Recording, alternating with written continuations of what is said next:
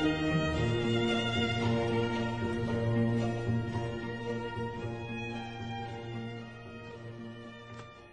we go for a moment to the book of Genesis, chapter 18.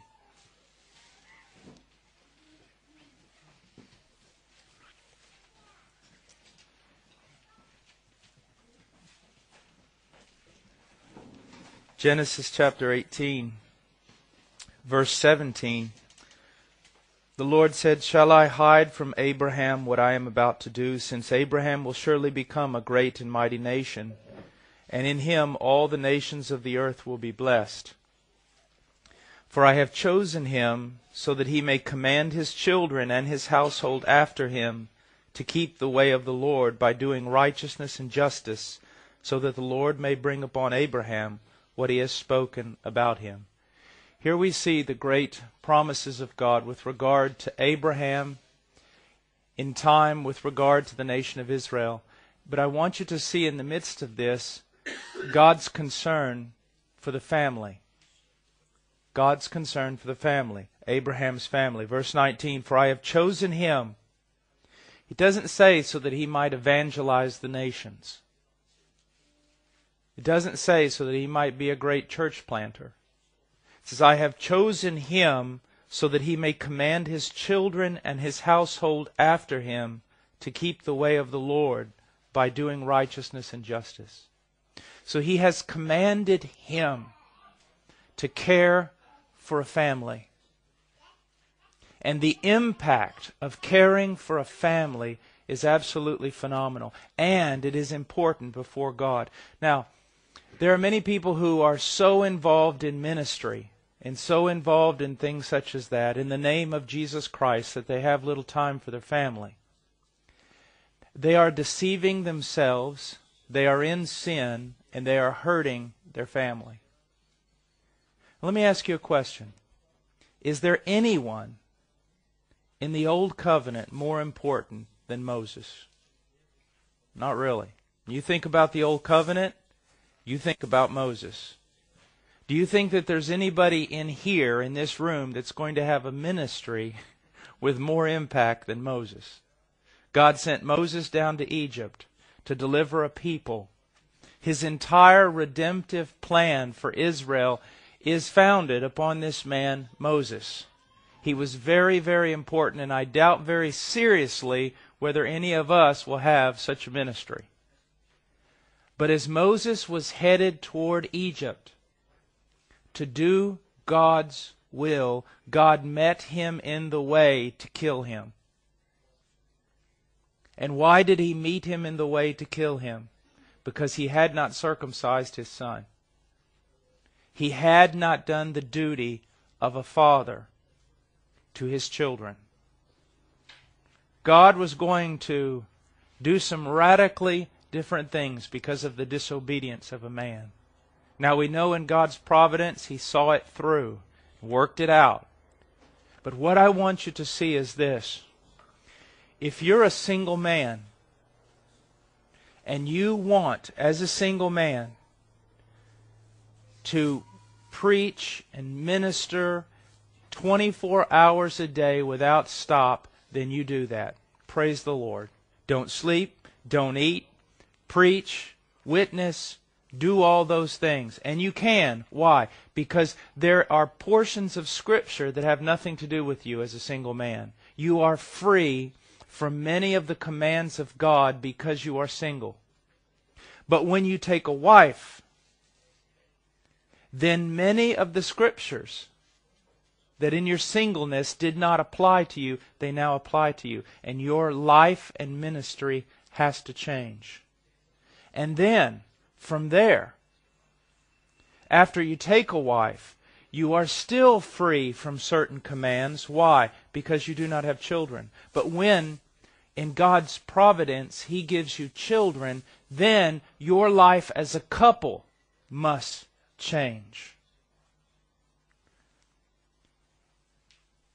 In the West, we are seeing the disintegration of the family.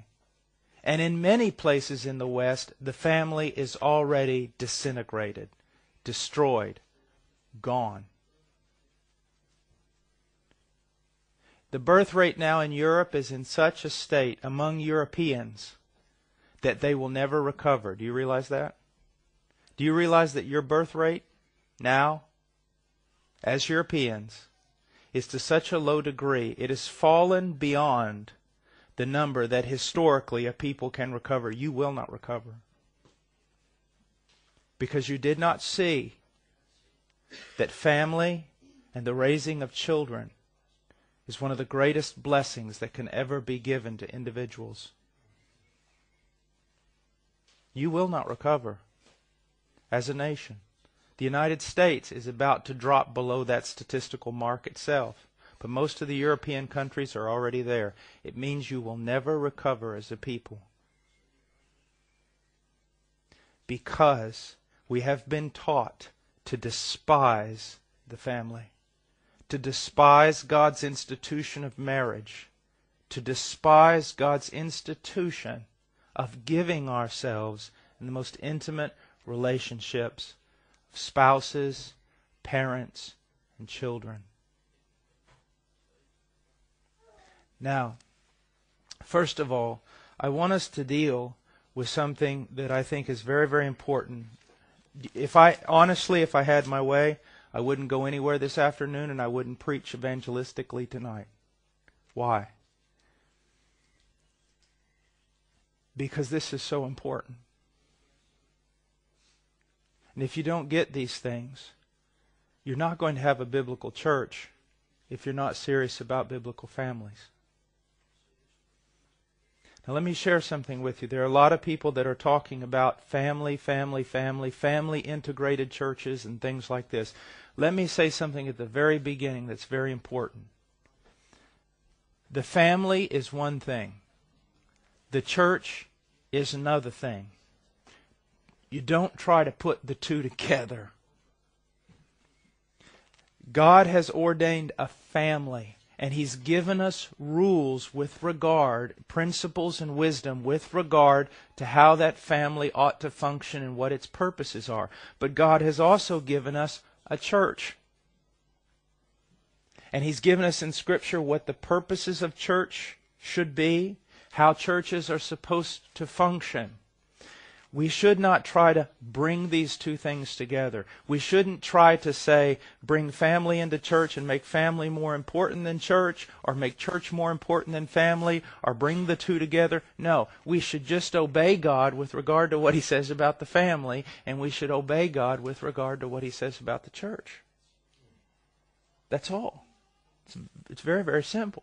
Now, the two are not against one another, but they are two different institutions. Okay? I have seen family movements in churches now where only dads give the Lord's Supper to their children and all sorts of things. Or that there's no such thing as elders because I'm the head of my home. No, that's not true. There are elders, and as a father you are head of your home.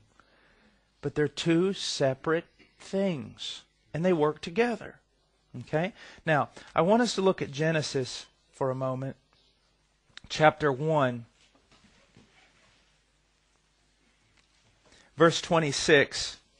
Then God said, "Let us make man in our image, according to our likeness, and let them rule over the fish of the sea, and over the birds of the sky, and over the cattle, and over all the earth, and over every creeping thing that creeps on the ground." Now, there is the idea, and there's some truth in it, of dominion, of taking dominion. Men were created, man was created, not just to sit still, not just to live without purpose. But here we can see that he was commanded. He said, "Let us make man in our image according to our likeness, and let them rule over the fish of the sea, over the birds of the sky, over the cattle, and over the earth, and over every creeping thing that creeps on the ground." There was the idea that men were called to subdue the earth, to be stewards of God, to take care of the world, to do God's bidding in the world. Now, there are some people who've taken that and said, yes, we need to go out and we need to take dominion, and they get all involved in politics and everything else, trying to spread Christianity, and that's not what this is teaching. There is a sense in which men, you, males, you are called to take dominion, to be stewards over this earth. But how is that to be done? That is to be done always through the promotion of God's kingdom and God's will. As men, we are to have a purpose, and our purpose is set forth by that perfect man, Jesus Christ. And it is seen so clearly in His model prayer in Matthew 6. He stands there and He says, Our Father who art in heaven, hallowed be Thy name. Thy kingdom come, Thy will be done on earth as it is in heaven. Sir, every time someone looks at your life, that's what they ought to see. As a man, when they look you in the eye, that's what they ought to see. You are a man consumed with a passion that God's name be holy, that it be separated as special and unique throughout the world. You are working for the coming of His kingdom and the advancement of His will on this planet. You are not about yourself. You are not about your own dreams. You are not about your own plans. You are not about your own needs. You are not about your own wants. You are about Him and the doing of His will. You are a servant of God called to be a steward. Do you understand that? Now, why am I teaching this about the family? Well, in the family, there is a thing that we call headship. The Bible does teach that a man is to lead his family. It does teach that, and if you don't like that, I understand that, but do not call yourself biblical, because you're not. You're influenced by your own culture. You're influenced by the teachings of feminism and everything else, but you're not biblical. Okay? Let's just stay that. There is teaching in Scripture about the headship of a man and his family. There is teaching about submission. The wife is to submit to her husband. Many people hate that because of teachings of feminism. Other people hate it because of the massive abuses in regard to that teaching.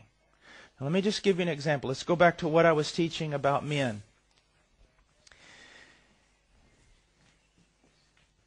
If my wife looks at me and she sees a man who is consumed with himself, consumed with his own desires, consumed with his own career, consumed with his own hobbies, maybe even consumed with his religion, consumed with his ministry, consumed with his own religious goals, then when she reads in Scripture that she ought to submit to that man, it creates nothing but anger and bitterness in her life. I'm called to be the helper to this man's purposes, and all his purposes are about him. That just creates bitterness, anger. Okay? But if my wife looks at me and sees a man who has thrown away his own purposes, thrown down his own personal whims and desires, and she sees a man who is given toward this, hallowed be Thy name, Thy kingdom come, Thy will be done. She sees a man given to the purposes of God, then it is a lot easier for her to say, I will work with him. I will submit to that, His leadership, because His leadership is not directed toward His own goals, His own purposes. It's directed toward the will of God. And I see in His life sacrifice.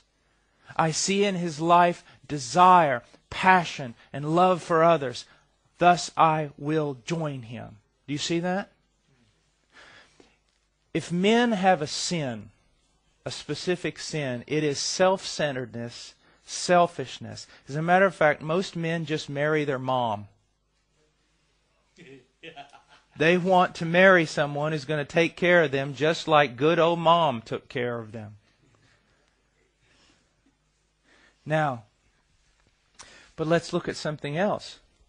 Let's say that man is all about, Lord, hallowed be Thy name, Thy kingdom come, Thy will be done. So he's in the ministry 24 hours a day, and he is neglecting his wife, and he's neglecting his children. Then she looks at that and goes, this is, well, once again, anger, bitterness. As a man, my life must be directed toward, hallowed be Thy name, Thy kingdom come, Thy will be done.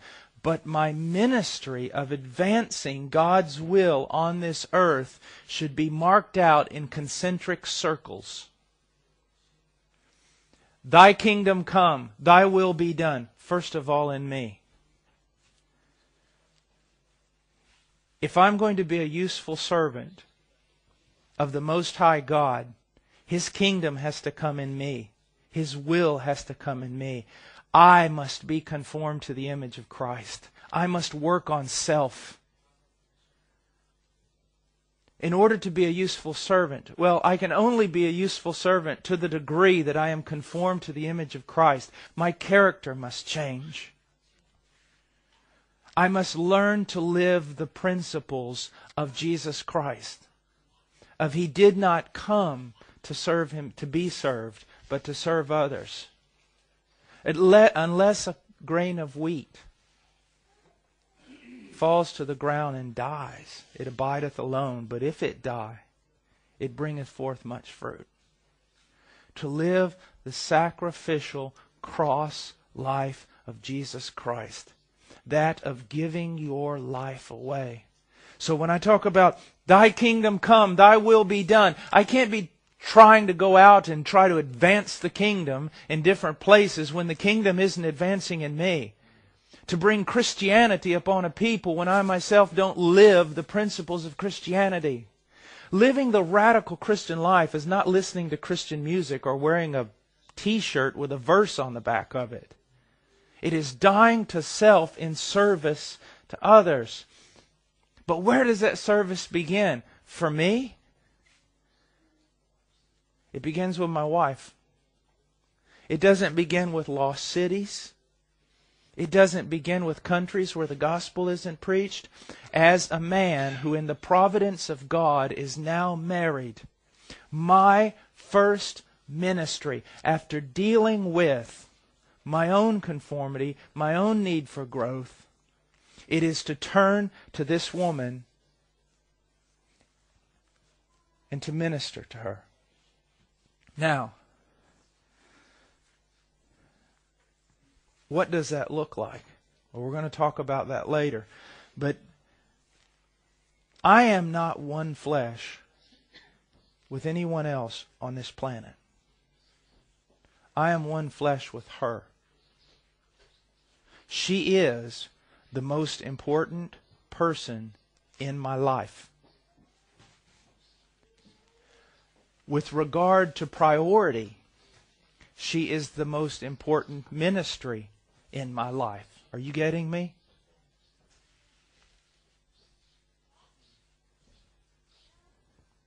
And if I jump over her to minister to others, I'm wrong. I'm just wrong. As a matter of fact, the Bible says, if my ministry toward her is not biblical, I can't even be a leader in the church.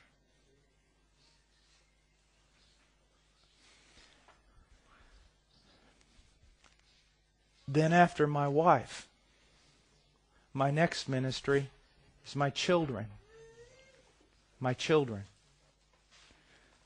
What does it matter if a man gain the whole world and lose his family? What does it matter if a man evangelize the whole world and lose his family? My next priority are my children. And this is not my decision. This is in the providence of God. In the providence of God, I have a wife. In the providence of God, I have children. And I am to live out the Christian life before her. And I am to live out the Christian life before them. And then from there, it's the people of God. The people of God. One of the things that churches do, probably more than anything else that I've ever seen, is now you listen to me. Now you listen to me very carefully. And I'm talking about sincere men do this. They starve the people of God to death, and then they use them as slaves to advance their own kingdom.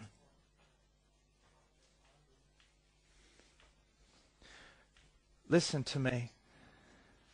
Do I care about the lost?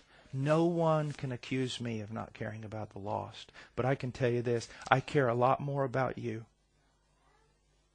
Do good unto all men. But first of all, to those of the household of faith. Many churches start, and they're all about evangelism, all about evangelism, all about evangelism. Every Sunday morning, every Sunday night, every Wednesday, they're all about evangelism, evangelism. And the sheep are starving to death. The sheep are starving to death.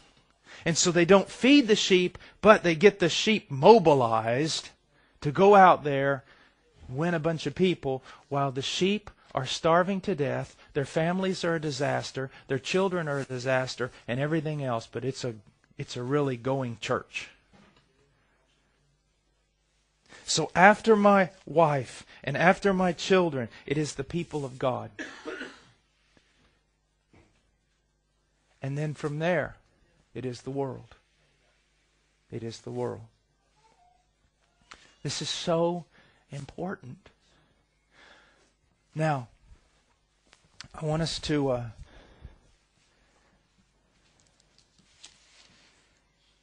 there's so much that I want to. I'm just going to have to pick and choose a little bit.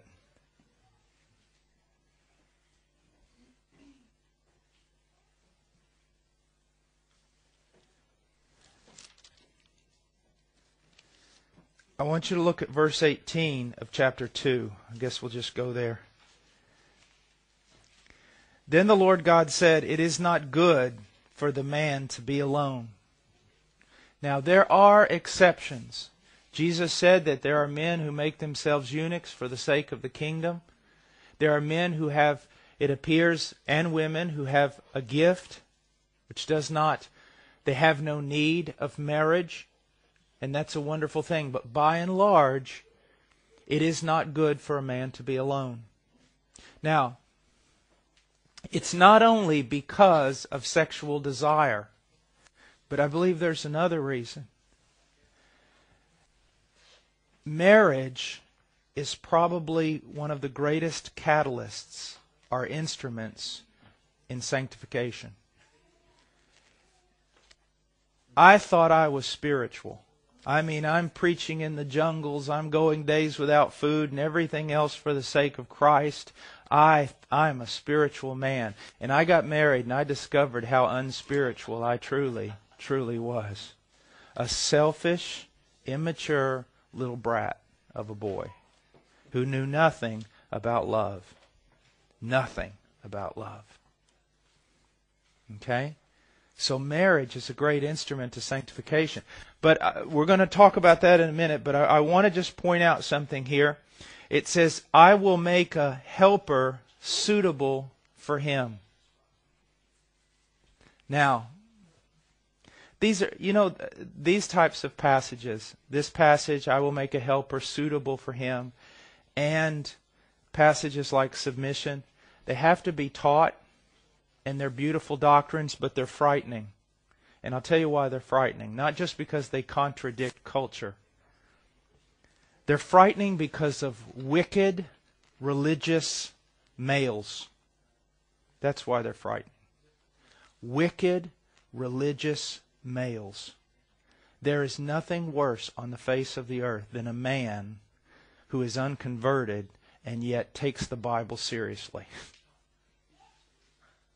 I'm not kidding you. It's horrid. When a man starts to try to order his house according to the laws and the commands and the precepts of Scripture, and his heart is not converted, he becomes a Hitler. He becomes a Nero. It's oppressive. It's bondage. It's horrible. The wife is beaten down. The children have no security. It's just horrid. And I have seen men who dot every I and cross every T in religion take verses like this and just use it to oppress their families. And of all men, they ought to fear on Judgment Day, when God casts their soul into hell for what they've done. And so I want you to know that I'm aware of that when I teach this, and I hate it. We're not talking about a man like that.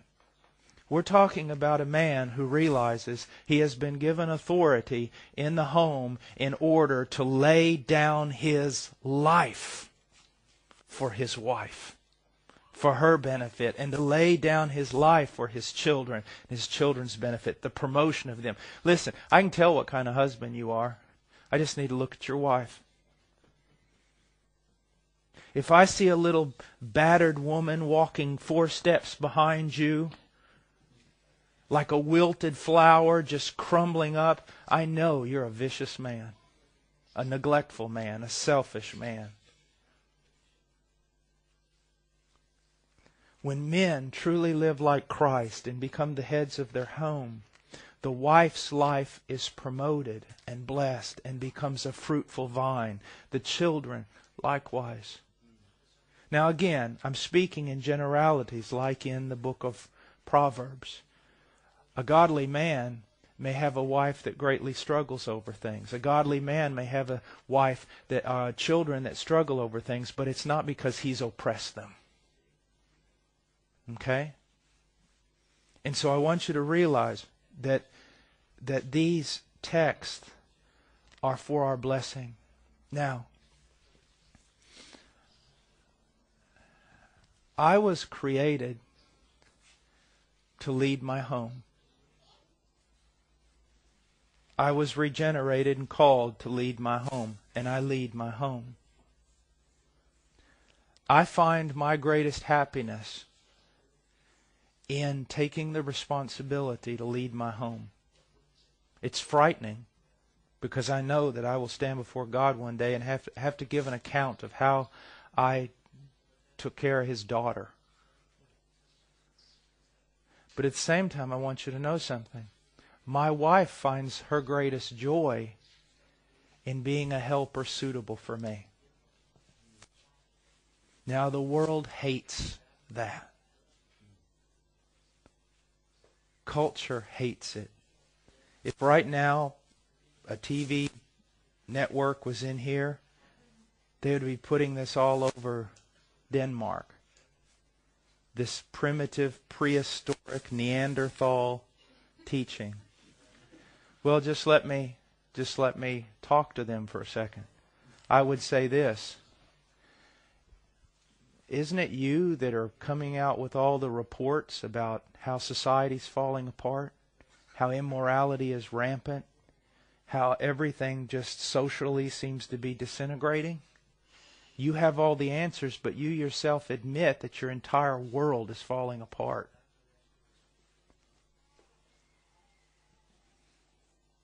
Why is it falling apart?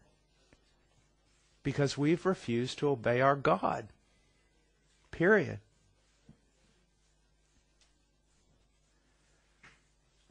Women have been taught that to be a wife and a mother is a horrid thing.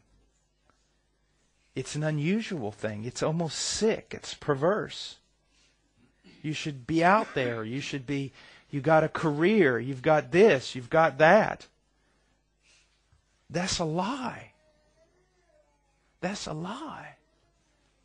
I'm not saying that women shouldn't and cannot be educated. I'm not saying that they cannot do things outside of the home. And I'm not saying certainly that women are just an extension of their husband. But what I am saying is, as I have said, I will find my greatest joy in being a servant within the context of my family, my wife and my children. My wife will find her greatest joy doing the same thing. I'm not asking her to do something I'm not doing. Do you see what I'm saying?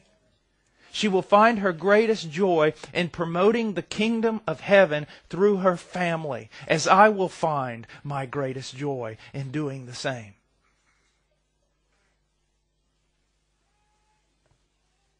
And as I have been called to set a course to obeying God's commands in advancing His kingdom on this earth, she has been called to come alongside me and help me in this endeavor.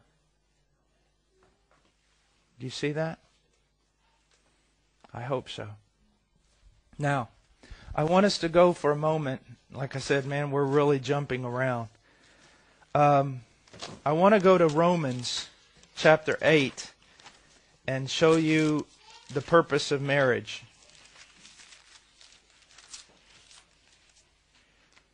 Romans 8:28, and we know that God causes all things to work together for good to those who love God, to those who are called according to His purpose. For whom He foreknew, He also predestined to be conformed to the image of His Son, so that He would be the firstborn among many brethren. This is one of the most important passages in all the Bible with regard to marriage. You're sitting there going, what? For those whom He foreknew, He also predestined to become conformed to the image of His Son. What is the purpose of marriage? A lot of Christian books, even sincere ones, have it very wrong. The purpose of marriage is not to create a little heaven on earth. It's not to fill your life with bliss. It's not to meet all your needs. If I meet all my wife's needs, it's idolatry. If she meets all my needs, it's idolatry. My wife was not created to meet all my needs, and I was not created to meet hers. We can't. That's why marriages fall apart. You expect your spouse to do something they were never intended to do. Christ is to meet my wife's needs. Only He can do that. And only Christ can meet mine. Now, what is the purpose of marriage? The purpose of marriage is that through marriage, I might become, and my wife might become, conformed to the image of Jesus Christ. That's the purpose of marriage. And if you get this, it will make your marriage so strong. Now, I have been called by God into the ministry to preach. I have been called to preach. And you know, you might not say that this much here in this country, but in my country they always say things like, yep, he was called to preach. He turned his back away from his calling and God killed him. You know, if God calls you to preach and you don't preach, God will kill you. Well, I don't know. I know if you're out of God's will, you will get disciplined, but I'm not so sure God delights so much in killing people. But there is a sense in which I have been called, and that calling is irrevocable. It's not based upon me. I didn't make the decision. God called me into the ministry. Now, if it goes good in the ministry, wonderful. If it goes terrible, I'm not going anywhere. Why? Because I didn't get into the ministry for the sake of the ministry or for some benefit to myself. I got into the ministry because God called me to go into the ministry. Now, a young man will come into my office and he's got that look, you know. And I say, what's up? I'm in love. You're in love? Yeah. With who? With so-and-so. Well, I want to marry her. Well, why? Sit down.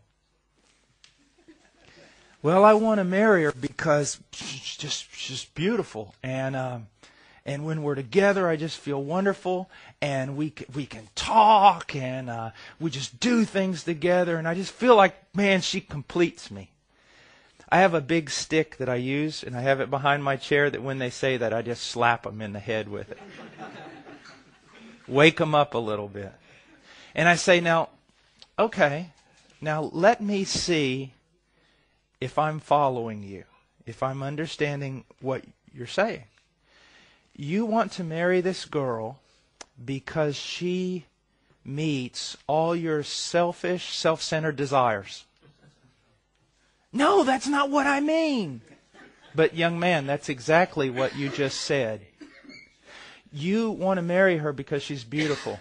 What happens when she's not beautiful anymore, or when someone else comes along that's more beautiful than she is? What are you going to do?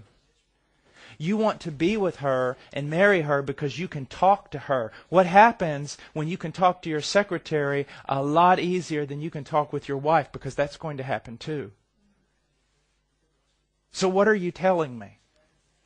Do you see the problem? That's why people come together in secular societies. Do you realize that? It's all out of selfish, self-centered desires. And that's why their relationships fall apart. Do you see that? But if you're a secular culture, you have no other reason to come together unless it's for the benefit of the state. I mean, why do you come together? You're not supposed to be. You think being a radical Christian is because you can stand on a park bench and preach? This is radical Christianity. When you say, I'm going to bind myself to a person for life, whether I get any benefit out of it or not, because God's called me to do so. Now, why am I married to Charo Casado de Washer? My wife is from Peru. Why am I married to her? Well, you want the rock-solid basis for it? Now, this isn't all my marriage, but this is the foundation of it. I am married to her because in the same way that God called me into the ministry, and that calling is irrevocable, I believe that God has called me to lay down my life for this woman. To lay down my life in service to His daughter. That's why I'm married. You say, well, that's not very romantic. I didn't say that was my marriage. I said that was the foundation of it. Now, look at this. My wife is beautiful. She's a little flashy because she's Latin. She's beautiful. Now, let's say that some sort of chemical imbalance throws off her whole life and she's not beautiful anymore. Or let's say that she's in a car accident and she's crippled. I'm not going anywhere. Why? Because I didn't marry her because she's beautiful. I married her because of an irrevocable calling on my life to lay down my life for a daughter of God. Do you see that? Do you see that? So what happens if in our relationship we can't talk that much? You know, you pass through those times where it just seems like you're not communicating. I'm not going anywhere because I didn't marry her for that. I married her because God called me. So see, my entire marriage, I don't answer to my wife necessarily. I answer to Him. It doesn't. See, I can argue with her and say, well, you know, I'm not going to love you as Christ loved the church because you don't respect me as Christ tells you to respect me. Well, you don't do that either, so when you start doing it, I'll start doing it. See, I can't do that because it's just, God says, both of you, shut up. I commanded you to lay down your life for her, whether or not she respects you, appreciates it, or corresponds accordingly. You obey me. See, I'm trapped now. I mean, God's got me trapped here. There's nothing I can do. There's nothing I want to do except obey Him more. So you see, our marriage is founded upon this. Now, let's look at something else. You know these dating services on the internet? Find the person that's compatible to you. Okay? That's kind of scary. Find the person that's compatible to you. Okay. It's not of God. It's not of God. You say, why? Because God usually doesn't do that. I mean, I guess He can, but it's very rare. I want to marry a woman who just loves all the stuff I love. You want to marry a woman who loves all the stuff you love so that she'll do everything you want to do, you selfish person. God, for the most part, is going to give you a wife or give you a husband that is not compatible to you. And you go, oh man, then maybe I was supposed to marry him. But see, the world tells you just the opposite, don't they? They tell you just the opposite. Why? Because everything the world's going to tell you is selfish and self-centered. They tell you just the opposite. Now, here's the way it's going to be. God will give you a mate who is strong in all the areas where they must be strong so that you are not tempted beyond what you can bear. But God is going to give you a husband, a wife,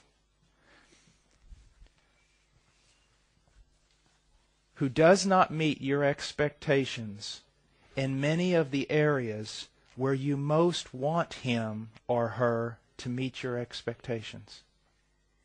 Why? Because he hates you? Why is he doing this? Well, first of all, many of your expectations are probably carnal and self-centered. But the most important reason is this. When you think about Jesus, what do you think about? Do you think about his wrath, his judgment? I don't. I mean, that's there. But when I think about Jesus, if someone said, describe for me Jesus, what are the first words that pop into your mind with regard to Jesus? It would be unconditional love, grace, and mercy. Okay? Now, you know all those prayers that you make? Lord, I want to be like Jesus. Lord, I want to be conformed to the image of Christ. Okay. God's going to give you a mate who does not meet all the conditions. Why? Because if you're married to a man or a woman who meets all the conditions, you will never learn how to love unconditionally. Do you see that? You see, in marriage, you've got to ask yourself one question, and it's the same question you've got to ask yourself in everything. Do you really want what God wants? And most people, and some of the times, I don't. See, God wants your conformity to the image of Christ. You want a storybook marriage. You want a Hollywood marriage. At least the one on screen, not in the one on real life. God wants you to become conformed to the image of Christ. So he will oftentimes give you a mate who does not meet all the conditions, and many times the most important conditions to you. So that you learn to love a person who doesn't meet the conditions. You learn to practice grace, favor unmerited poured out on this person. Do you see? Do you really want to be like Jesus? This is what marriage is about.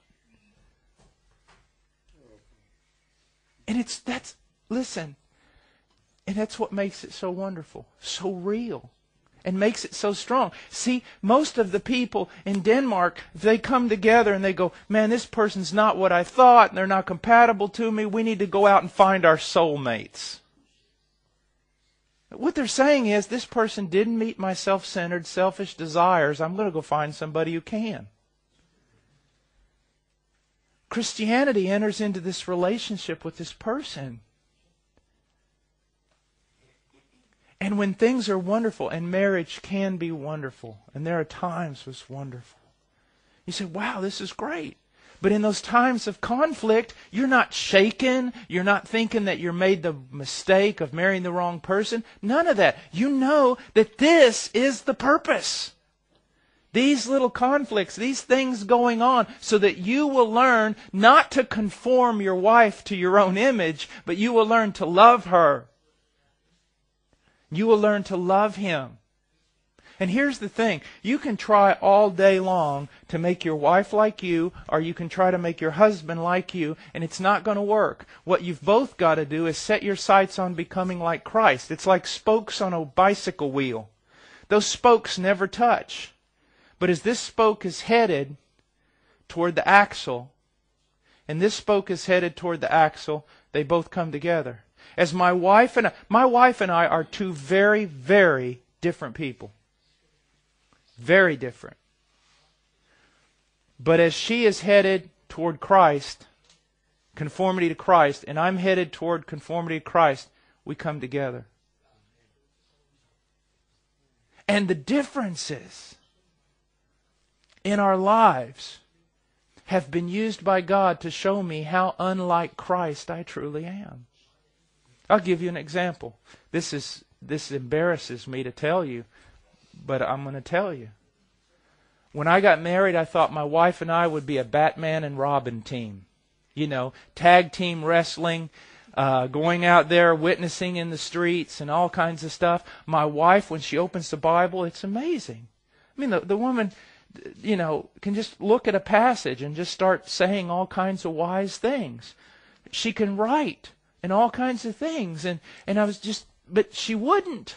And I would be like, look, you're just so gifted. You're wasting your life. Why don't you do this? Why don't you do that? And I'd get so frustrated. And one day she broke down crying in front of me. And she said, I just want to be your wife.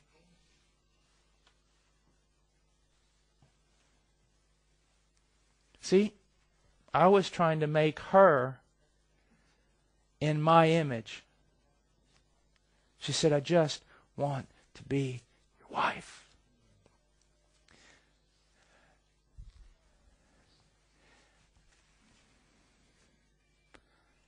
Let me throw something at you really quick. Pastors' wives. Boy, if there was ever a title out of the pit of hell, that's one of them. Pastor's wife. Pastor's wife. Now, listen, when I was pastoring,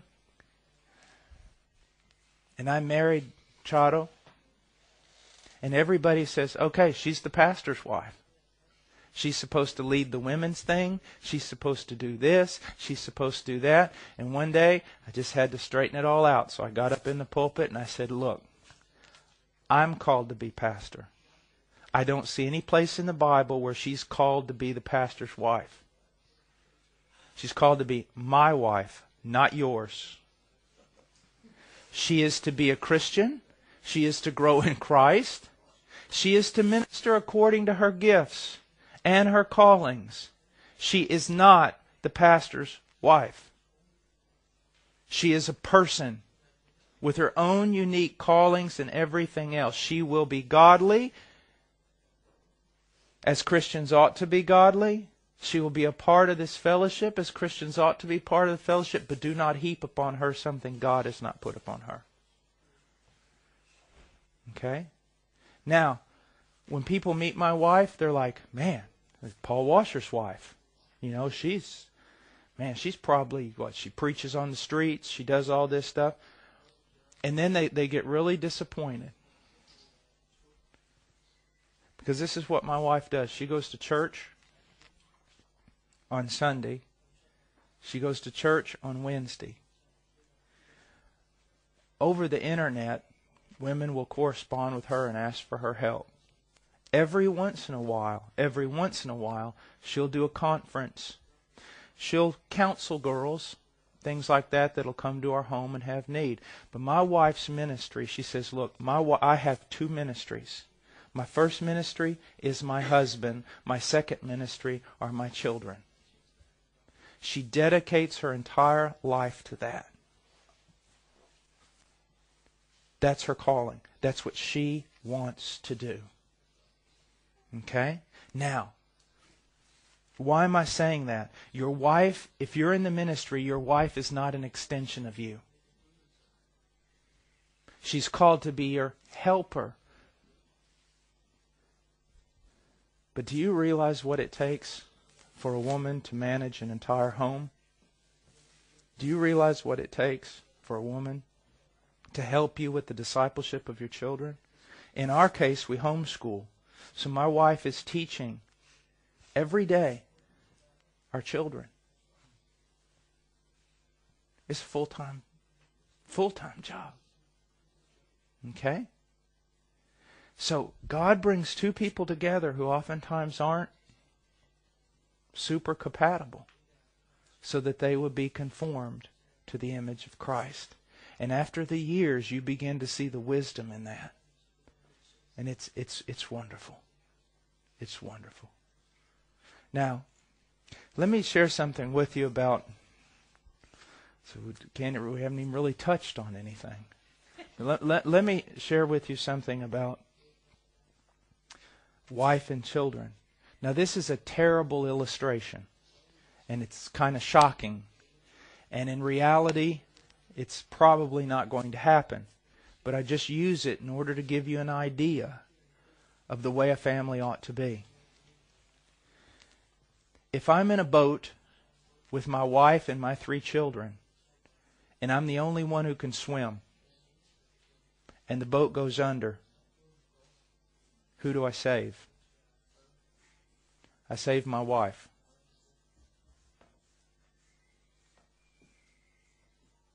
Now, why do I say that? Well, boy, how do I do all this? The time have you ever heard the statement, there's no love like a mother's love? You ever heard that statement? There's just no love like a mother's love. Well, I don't find that anywhere in the Bible. I do see that there's no love like a father's love. Now, I'm going to say some things, and some of you women now, listen to me. If I see you're about to jump out of your chair and run towards me, I'm running out the door. Okay? Don't get angry with me. Just listen to me. There is a sense in which there's a mother's love, and that's a wonderful thing. But most women love their children in a parasitic way. I know that sounds ugly. Most women are like parasites on their children. And here's why. The husband is not meeting the needs of his wife with regard to love, affection, warmth, tenderness, all the things that he ought to be doing for her. And so, she gets it from her children. And that is why, later on in life, when that son of hers meets a special girl that he wants to marry, that mom becomes a demon. Because, for her, that girl that just came into his life is like an adulteress. She's taking away her source, the mother's source of love and affection and warmth. Holds on to the children. Now listen to me. My 2 boys and my little girl will be the happiest children on the face of the earth if they know that their daddy loves their mommy more than any other human being on the face of the earth. And they will be the happiest children in the world if they know their mother loves their father more than any human being on the face of the earth. Because they're going to sit there and go, Mom and Dad's not going anywhere. This family is rock solid. They're also going to learn to respect their mother. Because those boys aren't the most important thing in my life. Their mother is. And they will learn to respect her as the most important person to me. My daughter, if she sees me love her mother as I ought to, it will save her from a horrible life. Why? Your daughter is not going to marry any higher than you, Dad. And if you mistreat her mother, she'll probably marry a man who does the same, because all she'll know is that's what a husband does. He neglects his wife. He treats her as common. So she'll marry a boy who does the same thing to her. But if I love her mother as her mother ought to be loved, when some little boy comes along and says, I love you, she'll just look at him and laugh. You don't even know what love is. I know what love is. I've seen my father do it for 20 years. Go talk to my father, learn from him, and then come back and talk to me. Do you see?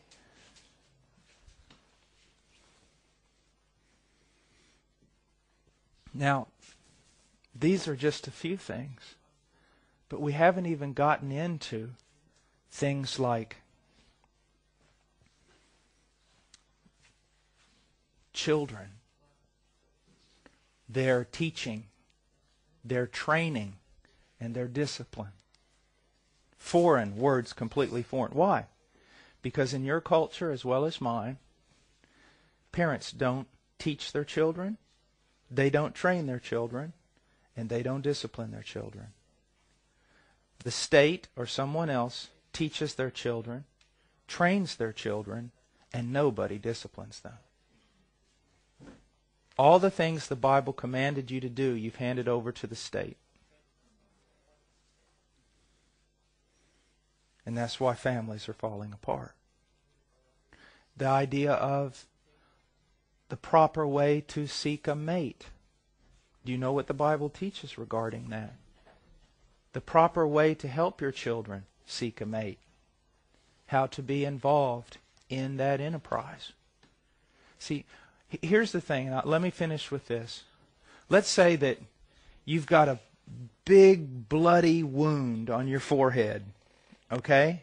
Just this big bloody wound. Horrible. And you come up to me and go, Brother Paul, I need some counsel. Okay. I've got this bloody wound on my head, and I pretend like I haven't noticed it. I've got this bloody wound on my head, and no one can figure out where it's coming from. And could you just pray about it? See if the Lord shows you something. So I go, sure. So I decide, pray about it, and the Lord says, well, follow the person around for 24 hours. Okay. So I follow you around. I start at midnight. And I follow you around, and all of a sudden the bell chimes 1 o'clock. Ding. And you walk over to a brick wall, and you go, bam! And hit yourself right in the forehead.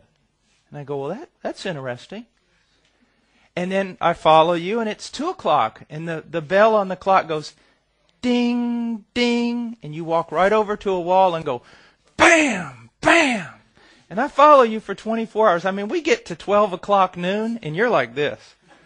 12 o'clock hits, and you're like just like a woodpecker on a tree, just beating your head against a concrete wall. So you come to me the next day and said, Brother Paul, has the Lord showed you anything? I said, yeah. Look, I'm no doctor, but I think I figured out what your problem is. What's that? Every time the bell chimes, you hit your head against a brick wall. Yeah? Well, stop it, and your bloody wound will go away. He told Israel in Isaiah 1, he said, from the top of your head to the bottom of your feet, there's not one healthy part in you. Why will you continue doing this? What was happening? God said, do this, and they said no. Or God said to do this, and they didn't even know what God said. Does that describe you? Why are my relationships messed up? Why is my family messed up? Why is this happening? Why is that happening? Now, again, let me say this, though. A man or woman can seek to do the things that God has shown them, and still things don't go right all the time. For example, a person may not beat their head against a wall several times a day, but they may have a brain tumor that didn't come from anything that they did. Or there may be secret works of providence going on that no one can really understand. I'm not telling you that if you, like many teachers today, that if you do all these different things, everything in your life is going to turn out wonderful. But I will tell you this, you will avoid much harm. And things will function better. It's like a man who comes to me and goes, I just have a problem. I get in fights all the time. Really? He goes, yeah. Where? In bars. Okay, stop going to bars and you won't get in fights. Doesn't mean someone won't walk up to him on a street corner and just punch him right in the mouth sometimes, but he's going to get in a whole lot less fights if he stops going into the bar. It's the same way. If you begin to learn what God says with regard to every aspect of your life, things will go better. They really will. All right, well, let's pray. Father, I come before you and ask you to use this to help your people. In Jesus' name, amen. Real quick, I brought a book up here that I really want to recommend to you because it's just so balanced. It's called Teach Them Diligently by Lou Priolo. Teach Them Diligently. And the neat thing about this book is he does teach discipline. And maybe we can have another class or something before we leave, and I can talk to you about that. But he teaches discipline. But here's what you need to understand. Discipline is something that happens way, way, way down the road after you have invested time in teaching, time in training. We have a rule at my home. I try to finish my work at least by 5 o'clock, 5 times a week. Get up as early as I have to so that I can finish by 4:30 and I come home. Now, we have a rule. When I come home, the children are mine. The moment I walk in that door, they're mine. They no longer belong to their mom. They're mine. Mom has had them all day. They're mine. To invest my life in them. Why did I have children? Question. Why do you have children? If you're going to have someone else raise them, train them, teach them, everything else. So when Dad comes home, he doesn't sit in his lazy boy chair and just relax. They're mine until they go to bed. And I put them to bed. I'm not trying to point to myself. I'm just saying my work hasn't stopped when I have just provided for my family. I provide for my family just so I can get home to be able to be with my family. And when those kids go to bed, then it's their mom. And when mom goes to bed, then I can go to bed. Do you see that? If you don't want to do these types of things, then just be single. Okay? All right. This is Teach Them Diligently, How to Use the Scriptures in Child Training, Lou Priolo. I'll just set it here if anyone wants to look at it, but it's a great book.